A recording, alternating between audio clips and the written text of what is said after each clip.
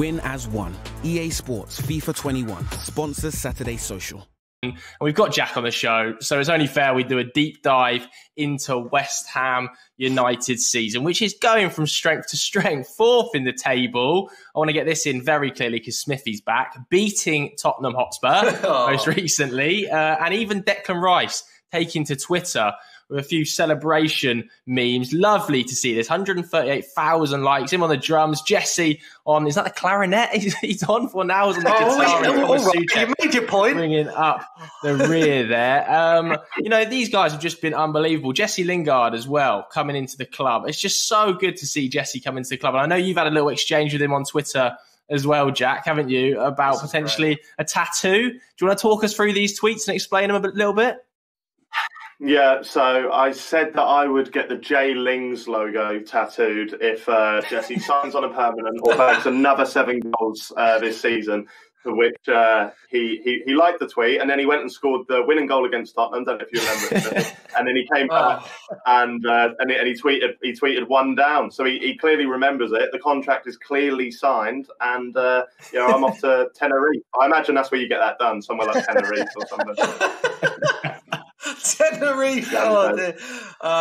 Right, so it is worth putting a bit of perspective on this and show why West Ham fans, it's not just Jaack, to be fair, a lot of West Ham fans are getting very excited. This is why, Jaack, because you are fourth in the league, 4 points behind second, actually, because obviously United and Leicester both on 49 points. So I want to ask you, Jaack, where's the turnaround come? Because Joe, our very own Joe Thomlinson, very famously tweeted that West Ham won't get any points from their first 7 games. He was very critical about West Ham at the start. And obviously he didn't start particularly great, but you've been brilliant recently. So what do you put that turnaround down to, Jaack? Well, firstly, Joe, I just want to say that tweet, that's been my wallpaper for about 3 months now. So cheers for that on my phone. Spiffy, to be honest, I have no idea. And I don't think West Ham fans truly have any idea. Because as I say, we were very anti-Moyes when he came back. It felt like getting back an ex-partner that didn't quite work out. It was a weird decision. But he's proven once again what a fantastic manager he is when you give him a little bit of time. And now I hope we do honour that and give him some more years on that contract. I mean, we've found 2 hidden gems from the Czech League in Soufal and Souček, absolute legends then. So, and it just seems like one of these mad seasons where everything seems to be coming together. That sounds like a cliche, but like with Lingard, no one really knew if he was going to hit the ground running. A lot of Man U fans swear by him and say he's incredible, but he had, like, who would expect the start that he's made? I'm not sure even he would have expected it to be that great. But mate, I don't know why, but I will take it every single day of the week. Yeah, I think it's an interesting one there. You mentioned, obviously, Moisey as well, because when he first came in, there was a bit of hesitation about him, wasn't there? I remember. And obviously, he's brought in a few players that maybe West Ham fans on paper didn't immediately love, the likes of potentially like Craig Dawson. But everything's just worked. Like, even bringing players like Craig Dawson in has worked. 100%, mate, 100%. And like when he came, like I was sharing a picture of him wearing the Joker makeup. Like I can admit that now. Like I was like, this is not going to work. Like it's not going to be good. And yeah, Craig Dawson is just like, how is that? How has that happened? Like what is it?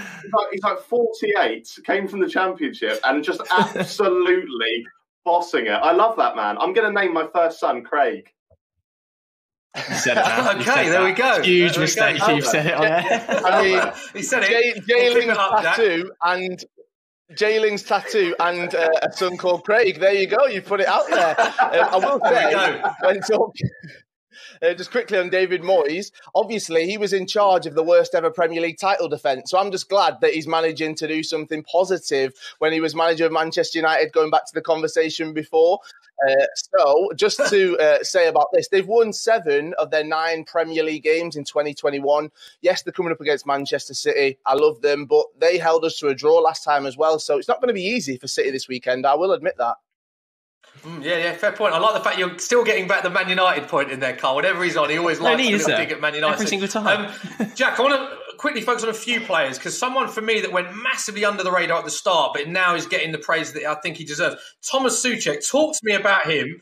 I think he scored 8 goals this season, so he always seems to be getting a lot of man of the match awards as well. Is he someone else that you're a big fan of? Could we be seeing a Thomas Souček tattoo alongside the JLingz tattoo?